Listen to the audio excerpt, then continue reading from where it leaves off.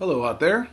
This is Mr. Corcoran with our introduction or just overview of what our writing log looks like. So to navigate, you go to the Work Projects tab of our website and you skip the video because you don't need that right now. You go here. So, whoopsie.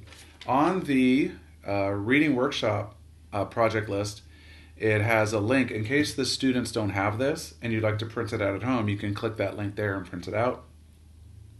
And here I explain per week, the goal is for students to enter 4 10-minute writing sessions onto their writing log here, and then also to write either on a loose sheet of paper. And notice today in the library is where we wrote One Time We Got Hurt, starter sentences. I wrote front and back, and I even, at the end, to help myself as a writer, sometimes I illustrate.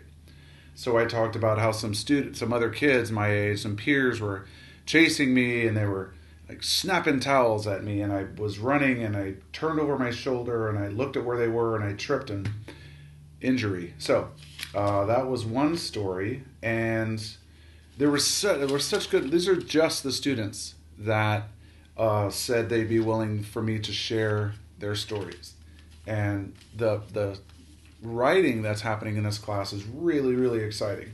One of the things I'm challenging myself to do is really support writers, even if they're writing in a language other than English. Some of my students, English is not their primary language. And for now, what I'm going to show them how to do is to write in your primary language, and then we're going to use technology to translate it until we can get them to a point where they are comfortable writing. So, in any event, write these down. What we'll do then is we're going to staple the writing to a writing log. So if at the end of the week, if I have 4 of these sheets, I would staple it here. And then, obviously, this isn't ready to turn in yet because I only have 4, and here's another 4, etc. But eventually, you would turn in your writing log with all the writing attached to it. Again, so let's see, the prompts are here. Hello? I have to figure out how to navigate my own tablet here. So the entries are here, and then I elaborate for students who may need extra ideas or suggestions. And the writing strategy. As we go through the year, the writing strategies will expand and become more varied. But for now, my main focus is for students to write the whole time. And by writing the whole time, what I would like for them to do is maybe I can just show you what I did here. So when I wrote, I purposefully wrote.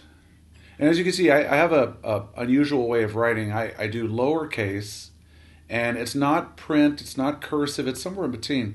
And then I capitalize certain words for emphasis, and then circle other words. Also, look at my pencil. When I write, I don't use an eraser.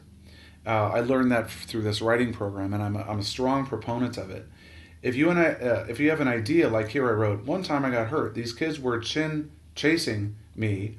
And I don't know why I thought they were chinning me instead of chasing me. I don't know. But anyway, I just, circle it, keep going, cross it out, whatever. And don't worry about spelling for these. What we do is for free writing, we're calling these free writing, meaning the focus is not correcting grammar. It's not doing all the finer points of proofreading. It's just getting ideas on the page. So free write the whole time. Don't worry about spelling. If you do want to take a moment to sketch. But notice I'm not doing details. I'm just sort of writing or doodling rather. I'm doodling in order to spark my writing. Like as I did this, for example, I remembered, there were metal. As I sketched it, I said, there were little metal ridges, and that's what I tripped on when I hurt myself. So anyway, nothing wrong with a little sketching while you write. Just make sure the writing is 10 minutes. The drawing is after the 10 minutes. What else? Some students prefer pens.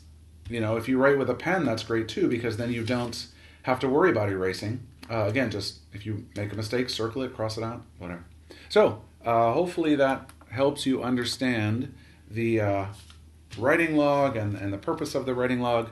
We will, in fact, how about tomorrow? Tomorrow, let's do orange folders. And in the orange folders, you can keep your writing log and some writing sheets of paper in there. Yeah. Okay. So, aloha everyone. Hope you're doing well. Au revoir.